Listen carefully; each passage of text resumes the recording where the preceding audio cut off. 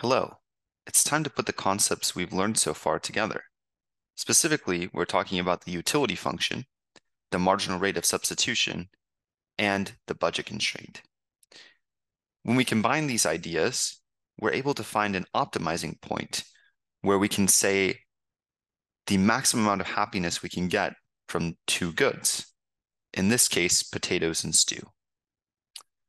To start, we have our utility function, u equals x1 to the 1/2 times x2 to the 1/2. This will be helpful in finding our marginal rate of substitution. We're also told our two prices of these goods and the income that we face. Let's put these together. To start, let's find our MRS. The MRS of this utility function would be the marginal utility of x1 over the marginal utility of x2. The marginal utility of x1 is again the partial derivative with respect to x1. In this case, that's 1/2 x1 to the negative 1/2 times x2 to the 1/2. Additionally, we must find the marginal utility of good 2. That's 1/2 x1 to the 1/2 times x2 to the negative 1/2.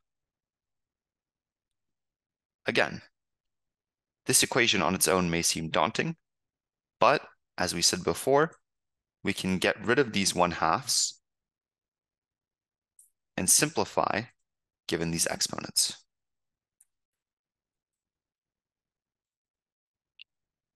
When we do so, we're left with x2 over x1 as our MRS. If we're looking at a graph, here's our utility curve. This utility curve at any one given point has a tangent line whose slope is x2 over x1, as we've said here. What we're trying to do is optimize that given a budget constraint. In this way, we're trying to find the point where both the MRS and the slope of our budget line equate.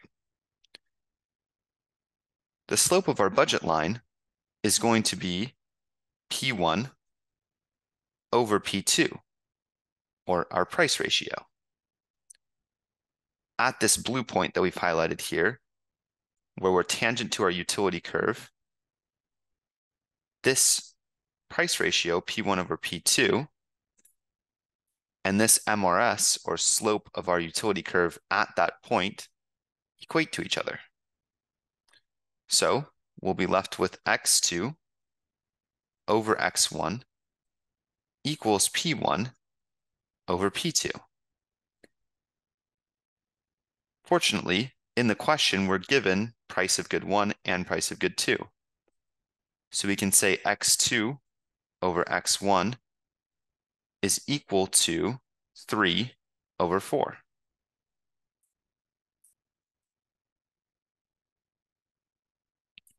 To isolate one of our variables, we can multiply both sides by x1 and get that x2 is equal to 3/4 times x1. From there, we need to find a new equation in order to substitute this in so that we can figure out the optimal amount of good 1 and good 2.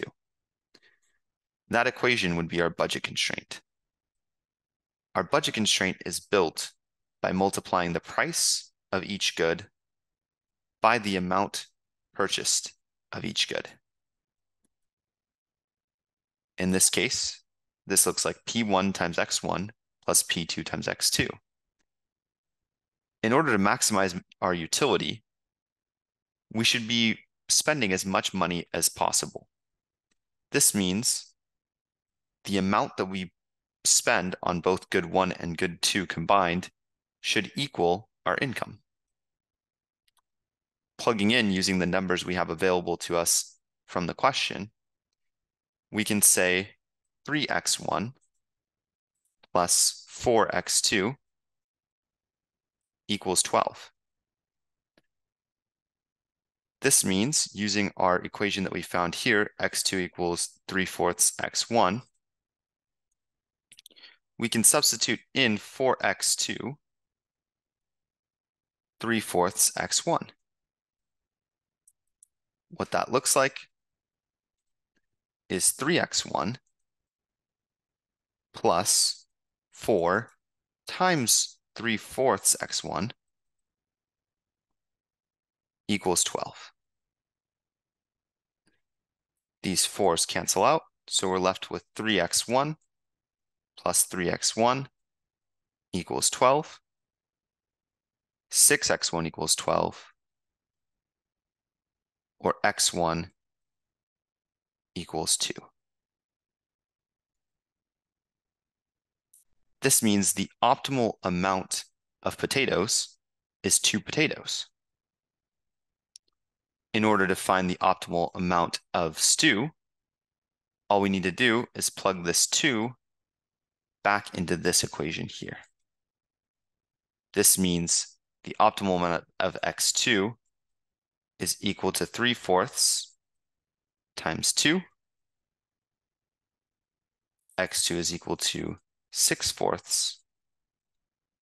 x2 is equal to 1.5. To recap, we took our MRS, we set it equal to our price ratio. We took this equation, plugged it into our budget constraint, and then solved for our optimal amounts of both goods.